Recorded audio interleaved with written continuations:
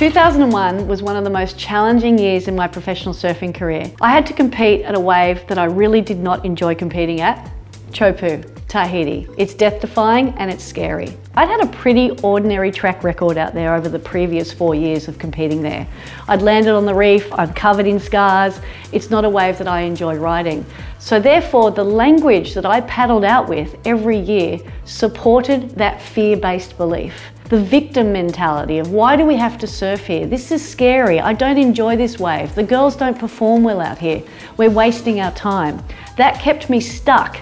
It prevented me from being able to generate better results. And ultimately, I was there to win, not there to lose. So I had to change the language. Another thing I had to focus on to shift the dynamic of my performance was focusing on my strengths instead of my weakness. If I'm stuck in this victimized mentality of why is this happening to me, then I'm constantly focusing on my inadequacies or my inefficiencies to perform.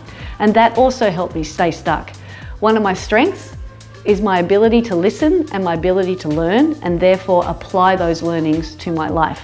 Now, I wasn't performing well out there, so I had to look to and seek counsel from guys who do perform well out there. So I asked the guys, where do I sit? Where do you suggest I paddle? And they suggested that I paddle 3 feet deeper than what I feel comfortable doing.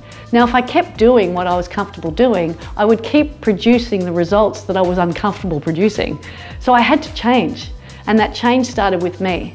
So I changed the dialogue. I detached from being a victim of why is this happening to me to then becoming a victor of my own mentality, which is why is this happening for me? And then I focused on my strengths. Now, just by doing those 2 things, I was able to sit deeper, back myself, and win an event that has never been expected of me to win. But I was able to break free of that just by changing the language, focusing on my strengths, and asking for help. So this you can apply to your life if you want to build resilience too.